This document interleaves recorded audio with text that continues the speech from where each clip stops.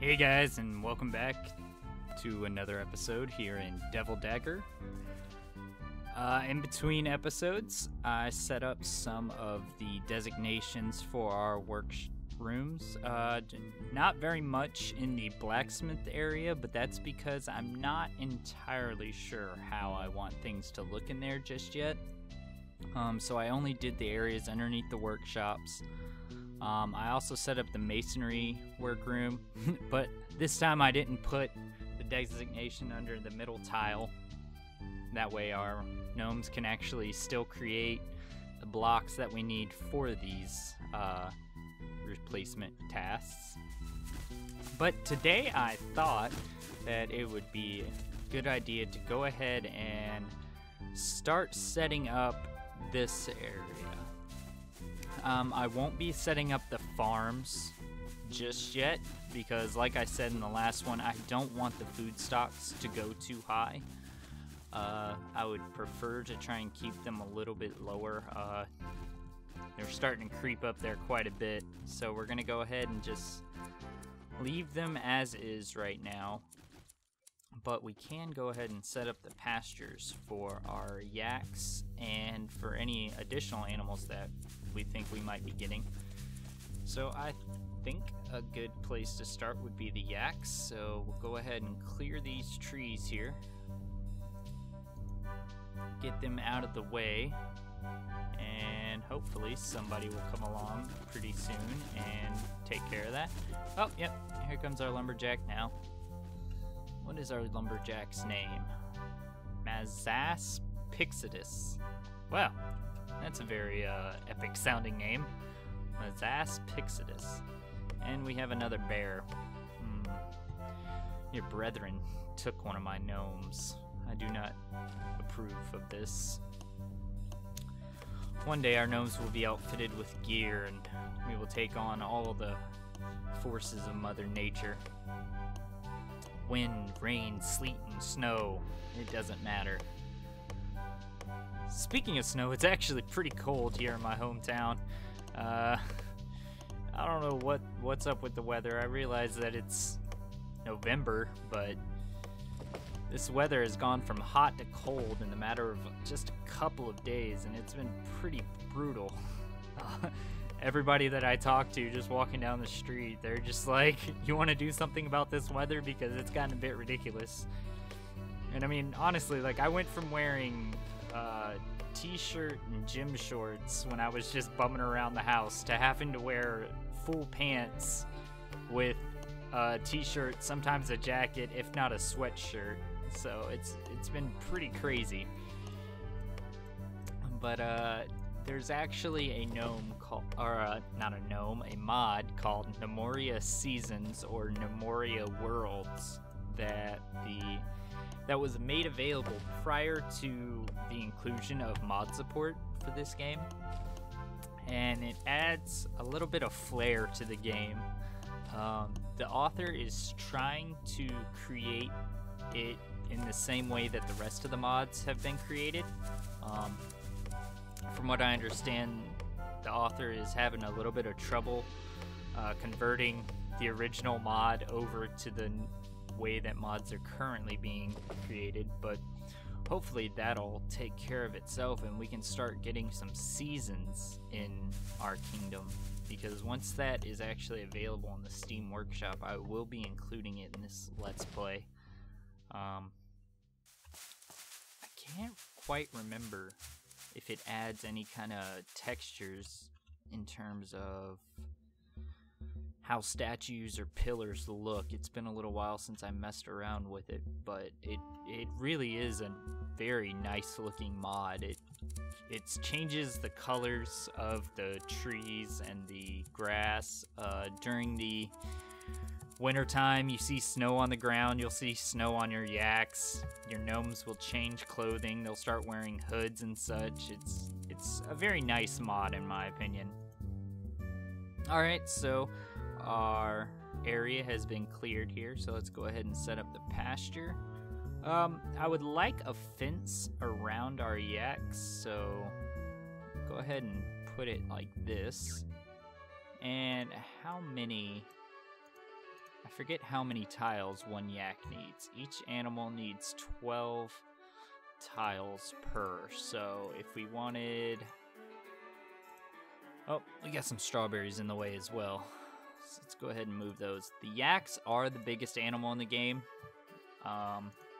with 12 tiles apiece. So it's gonna, if we wanted to do it, I guess the most appropriate way to get 12 yaks, we would need something like that. I think 12 yaks is pretty... That's a lot of yaks to have to feed and take care of, so I think I'm gonna drop it down to 10. I would need 120 spaces. That's 110 there. We might be able to create some kind of an interesting shape. So let's see here. That's 77. That's 84. And we need 120. So we would need, what, 26? No. 16 would be 100, so 36 more tiles. I can work with that. And then 6 here. Yeah, let's do that. That should be 120. Yep, that is 120. Excellent. So our first pasture is all set up. Might be a good... I do want a fence around it, so go ahead and set up our rail fence. And we'll use pine planks because that is definitely the one that we have the most for. Unfortunately, you can't hold and click to create these, so you have to click each individual rail post, which is a major pain. It's so annoying in my opinion. RoboBob, if you see this video, please, if there's any way for you to get the ability to just click and drag the rail posts, that would be awesome. And how far out does this go? So, needs to go there. And unfortunately, there are no wooden gates for the fence posts. So if you actually want access to anything, you have to either A, get really creative with how you build it, which I think is how we're going to approach it, or B, you just have to leave an empty spot, which is a bit unfortunate, honestly. Oh, and I just realized that that is going to mess up because it's going to try and connect to the wall there, and it is going to look really dumb. Alright, so what we will do is we will cancel these jobs, and at least that'll save on a bit of wood. So that's nice, I guess. Unfortunately, it means that we're not optimizing all of our space here. So I need it to go here and run along this way. And I think we want our entrance to be... Ugh, it's also doing it over here, which is a bit annoying. Well, we'll go ahead and deconstruct these two, because we just don't need it, honestly.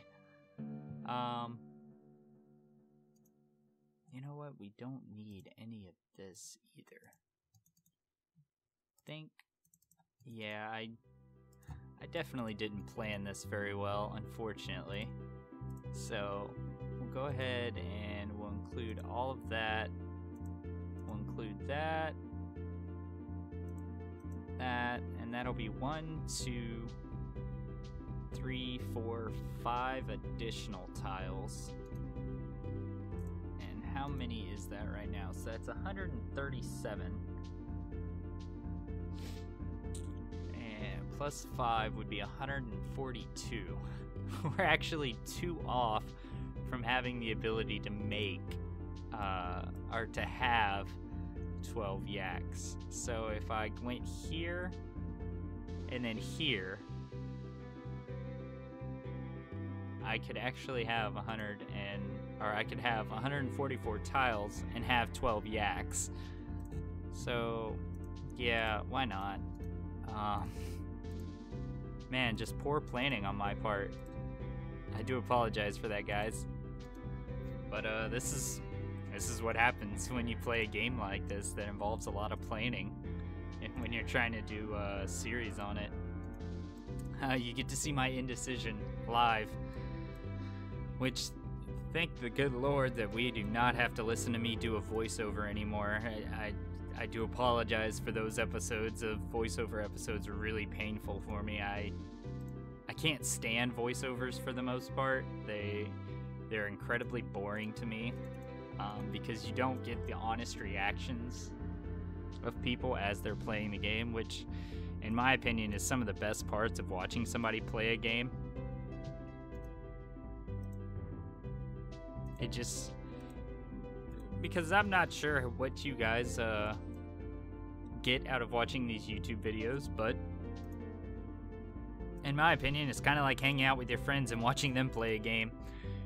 And you don't have to deal with their attitudes when they actually do get a bad thing that happens to them in the game. You can just click away to another website and you don't have to listen to me ramble on anymore. Alright, well, we finally got that all set up. So now they're just trying to build up the fences for our yaks. And that, again, with the gameplay, your yaks will stay confined to their pasture. I mean, we have a little square pasture here, and our yaks haven't wandered out of it ever since they were brought to it. So they're completely fine if you just want to leave them open and have them wandering around, but I think it makes it look rather nice to have a little meadow where they can actually, you know, move around a little bit. And if we can actually get a military up, we can start work on some projects like building the gatehouse and the guard towers and possibly even a stable for our animals, because I do think that the animals would like to come inside when it's cold and bundled together rather than staying out in the elements. Alright, well, let's see. Who is this sitting in the hall by themselves? Nest. And I just realized we don't have any lighting in our dining hall, which means our gnomes have been eating in the dark for quite a while now. Wow, that is unfortunate.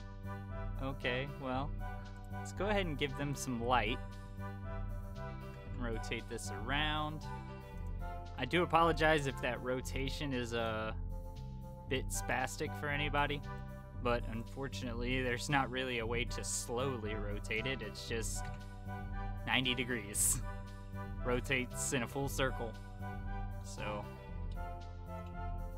it is what it is, but apart from some of the harsh mechanics of the game, I still think this is one of my favorite games to play in terms of city planning or survival simulations. No, you don't get the first-person aspect of it, but you still get a lot of the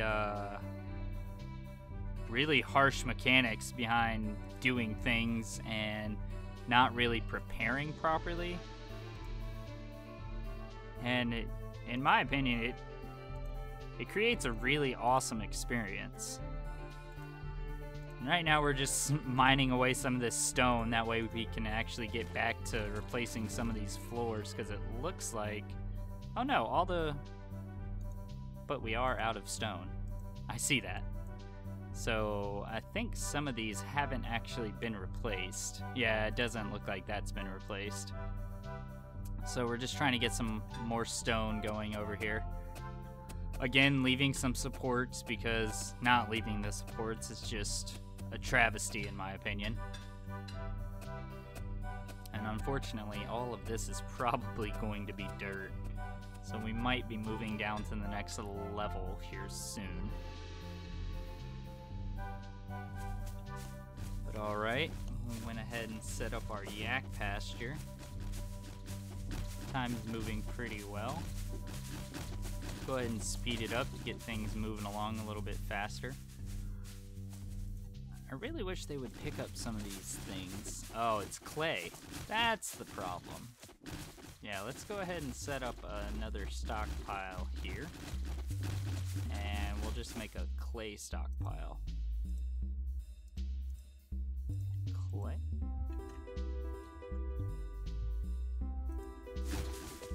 And we can go ahead and remove the designation for Gamble Dano because, well, he has been laid to rest. And his body is actually still there, surprisingly. It hasn't decomposed yet. Or gone where all bodies go. In this game, anyway. I guess deleted for new data to come in. But I think it's a pretty fitting resting place. He has a nice grave marker, a nice statue to watch over him in the afterlife. But it seems our gnomes don't have the amount of wood that they need. Seems to be some kind of issue here with the amount of wood that we actually have. Oh, okay. It was because we actually set those up to be clipped and cut. So they had a lot of backlogged work that they needed to get done. So now they'll move on to the pine trees and start getting our supply of wood up again. That way we can actually start having our fence for our yaks. Sitting at a 8,600 kingdom worth. That's not too shabby in my opinion. We still have strawberry seeds that are sitting over here, which is kind of annoying. Oh, that's because they don't have anywhere that they can go right now. So we'll probably be building some kind of seed silo or seed warehouse where our gnomes can take the extra seeds, but for right now we're just going to leave them on the farm plots because that's the best place for them, honestly. It creates the most effective way for them to plant more seeds. But that's going to do it for this episode, guys. I hope you enjoyed it. I hope I'll see you in the next episode. From everybody here in Devil Dagger, y'all have a great one.